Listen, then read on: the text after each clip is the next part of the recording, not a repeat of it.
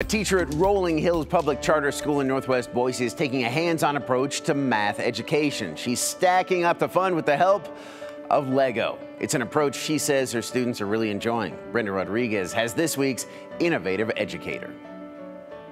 It's okay to make mistakes and learn and grow from it. Learning and growing a passion for math.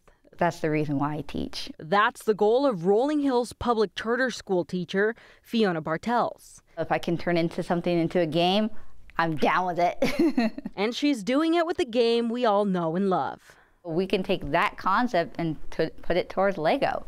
I work with them more in small groups with the Lego math. Yup, you heard right. She's using Legos to teach her 5th grade students. I would say my teaching style is very fun and project-based oriented. I'm all about hands-on learning. And the kids, well, let's just say they were shocked. They're like, what, Legos, math? No. They're like, Legos are fun. I'm like, no, you can use Legos as tools. So here's how it works. Each nub is called a stud, and so you count the stud. So this one would be like this 1/16 of or a 16th stud. And if you were like, I want 1/16, it'd be like something like that. But the teaching style is not new to math education.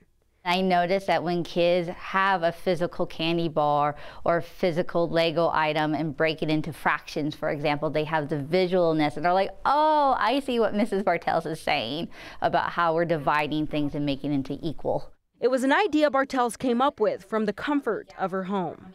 My family, we're a big Lego family.